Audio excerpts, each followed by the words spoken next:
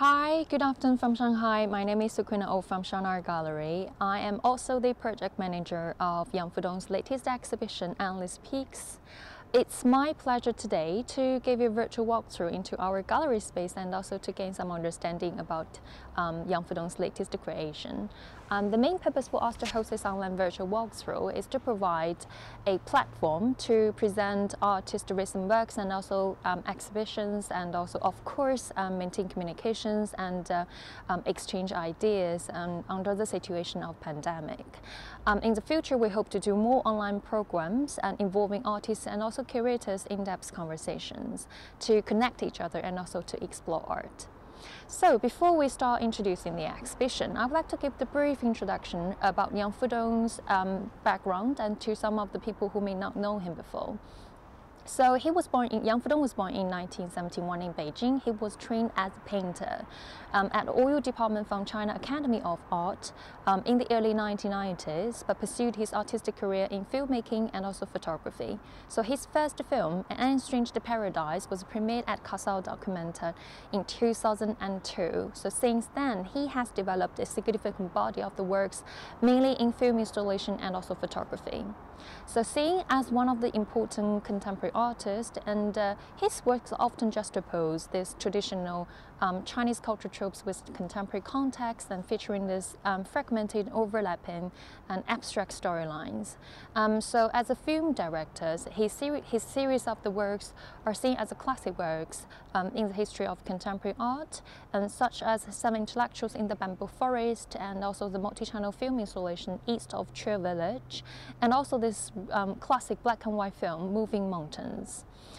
So his works broaden the method of narrations towards the moving image, and also himself has been constantly putting forward and practicing new concepts, such as his Epoch project he did in 2018.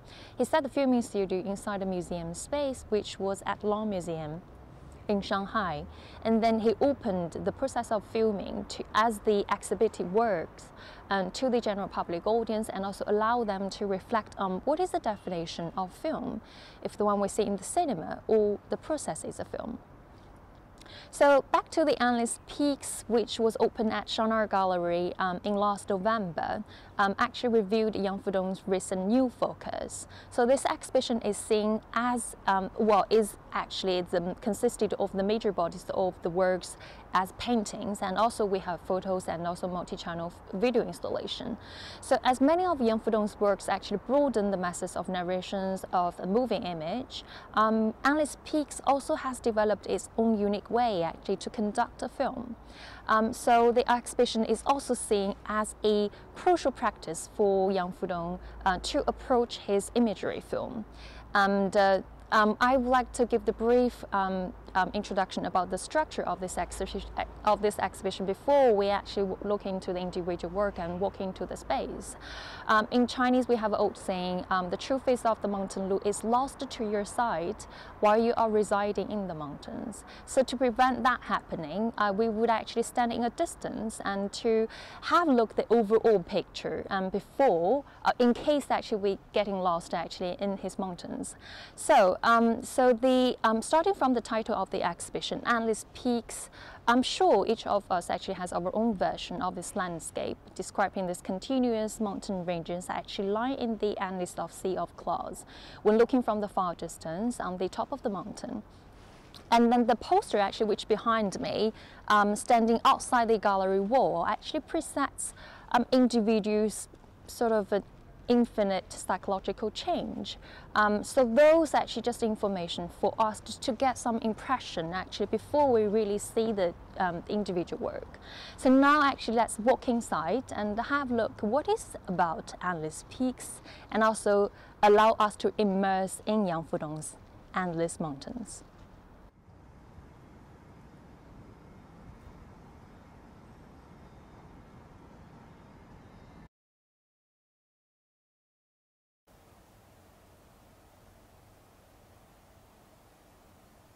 So we walk into the space, and the trailer showed at the reception lays the tone of this invisible, ongoing film.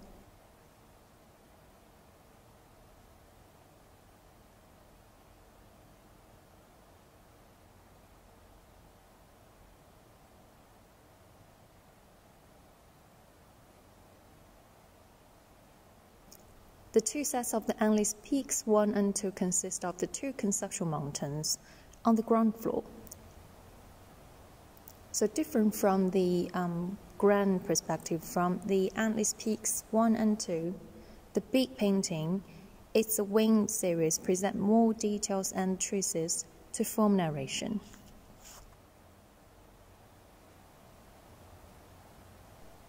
There is a site-specific trick hidden in one frame of Endless Peaks 1.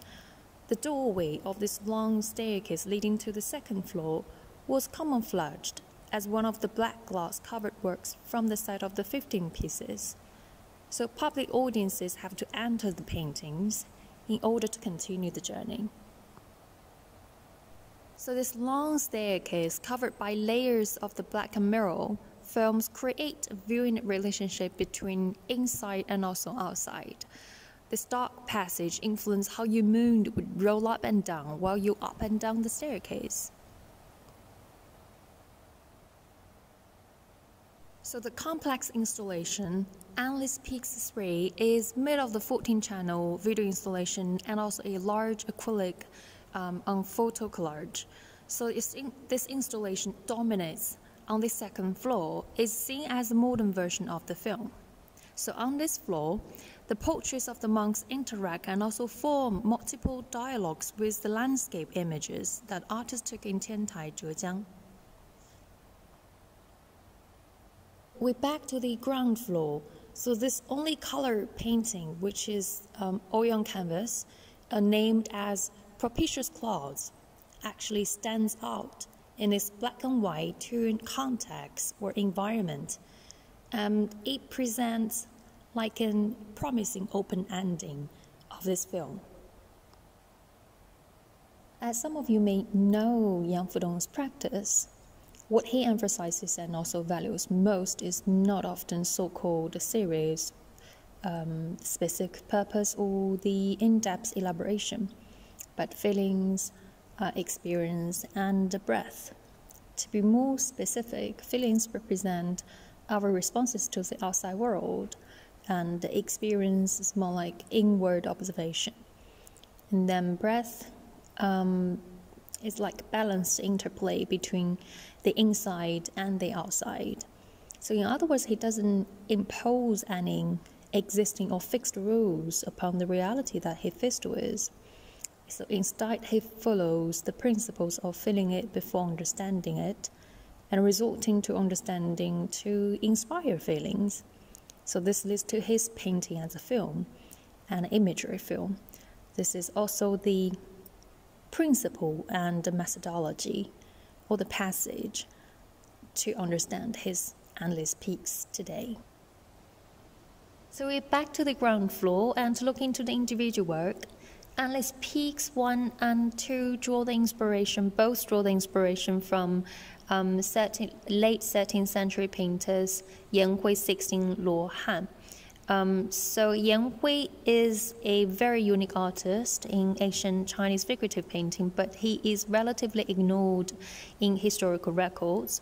And Yang Fudong really likes his bold lines and eccentric character modeling, and also the texture, very special texture exuding from Yang Hui's painting. So why 16 monks? We know actually the religious subject is the crucial part of ancient Chinese painting, which Yang Fudong has always kept an eye on, whether he was studying at China Academy of Art or working on film projects. So to him, Asian painting is not only a Chinese tradition or a cultural backdrop. Instead, it's a source of inspiration that is constantly developing. So to look at Asian painting is like to absorb nutrients to the artist. So the two sets of the works actually display in the format of this long scroll painting. So the artist, the way actually how long scroll painting unfolds gradually is similar like to playing a film, and from the artist's point of view.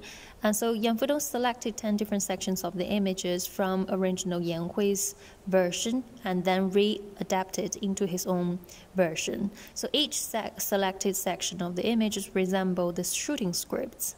the long scroll painting, in this scenario, we call it the long scroll film.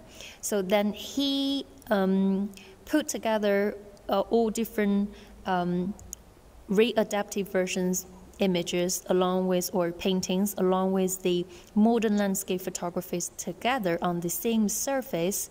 It's like to re-editing the narration of this images actually in the same dimension. And so each of the work actually is decorated with various glasses leveled in different transmittance. So Endless Peaks 1 consisted of the 10 different paintings and also 5 photographs. So this set of the works is decorated with flat glass in different transmittance, which achieve a result that details are absorbed in this darkness, which artists call it this invisible image, which would call up this psychologically suggestive narrative.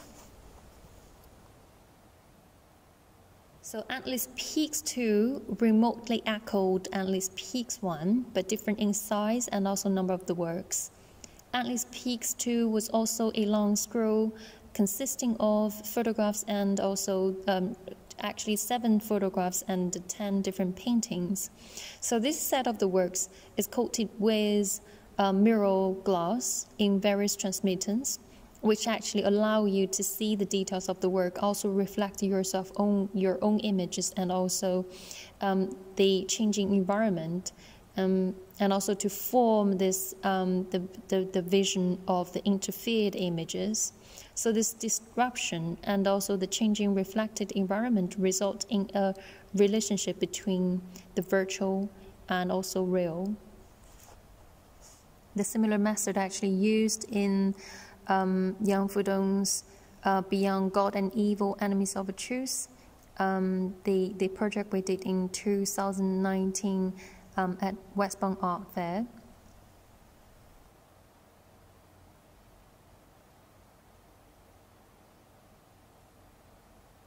So now we can look at the painting at the end of the space on the ground floor, named It's a Wind. Yang Fudong free-handedly readapted the 16-law hands by Shitao, who is a Chinese painter in early Qing dynasty. So Yang Fudong really favors Shitao's ethereal style and also admires his absolute talent in painting. So this so-called "it's the wind" referred to the judgment on things. Wind actually symbolized something invisible and yet sensible. And here it was used as a metaphor for the implicit narrative. So the painting, and also including the drawing from the triptych, present this unfinished texture, which first showed in Yang Fudong's work, Blue Kailing, a work that actually made in 2008.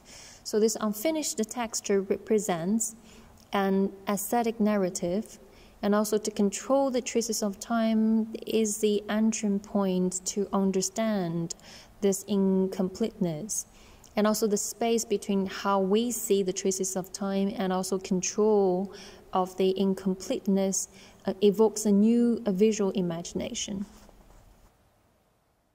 The triptychs consist of photography, drawing, and also acrylic on wood panels, featuring this very highly abstract approach, dissolved the difference among the different media through a montage-like imagery. The unfinished presentation continues to the works painted on the wood panel, the Formless Hermes series. It gave you the sense of the texture of printing or drawing, also the murals. It forms a sort of a solid narrative collage by using the mixed painting method. And painting is the trace of time accumulated on the canvas. Once the painting is finished, and the people actually would comment on the painting according to the traces that artists actually applied and also left on the canvas. So the trace itself actually forms narrative as well. So the gallery space on the second floor, which viewers actually step into by entering the painting, so presented a visual metaphor of the reality world. So the works on display here were mostly realistic photographs and also videos. So Yang Fudong finished all his filming in the Buddhist temple on Mountain Tiantai in Zhejiang province, China. So this temple originally built in 598 during the Sui dynasty that dates back almost more than 1,000 years ago. So the Tiantai sect is the first Chinese Buddhist sect to evolve from the original Buddhism after it was spread to China. And Guoqing Temple became the cradle of the Tiantai sect in Japan. And also this Tiantai sect spreads influences actually across Asia. Atlas Peaks 3 separates from the first and second versions and evolves into the modern version of the third conceptual mountains of this exhibition. And on the second floor is more like an inner world compared to the very bright and open space and on the ground floor. So this very complicated installation work is consisted of the 3 different parts, including a 12 meters long scroll acrylic on photo collage. And it may not be easy actually for you to see what it really looks like from the installation views. And so we show the image actually can present entire presentation of the long scroll painted collage, and also allow you to see some of the traces and also details. So the 14th channel mainly shows the scenery that's shot from the top of the Guoqing temple and present some of the footages of how the monks' daily life would be.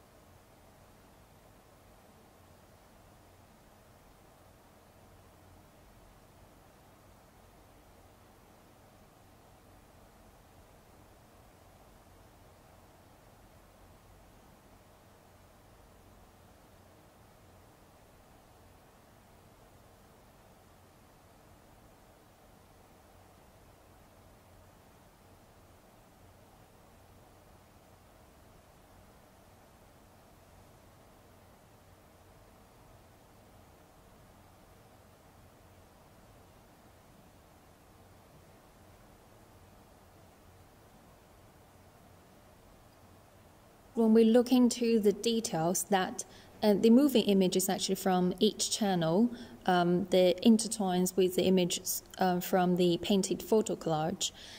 So the method actually looks similar to dawn breaking project, that videos actually are projected on the wallpaper. So through the various textures, and it also can form or construct a psychological narrative.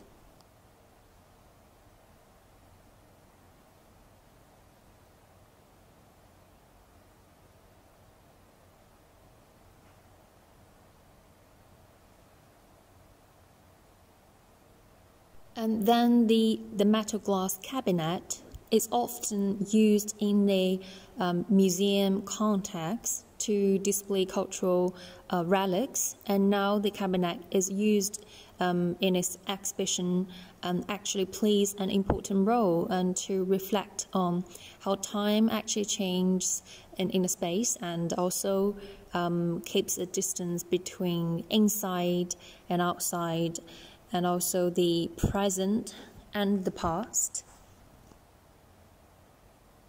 So on the same floor, we also can see a series of the still images, and those photos actually allow us to see the Lohans or monks actually in the modern times walking and stopping, working and resting in the mountains and also the temple. So the individual portrait of the monks sometimes confuse us. I believe many people may wonder if they are real monks. So they are artist friends or themselves are artists or photographers or designers. And also we actually can see some very beautiful landscape, including the rocks, bamboos, and waterfalls, because actually they carry this Zen spirit, so they can also be seen as invisible monks in its multiple dialogues. So together, the monks' portraits and also the landscapes, they reinterpret this modern version of the Sixing Lohan.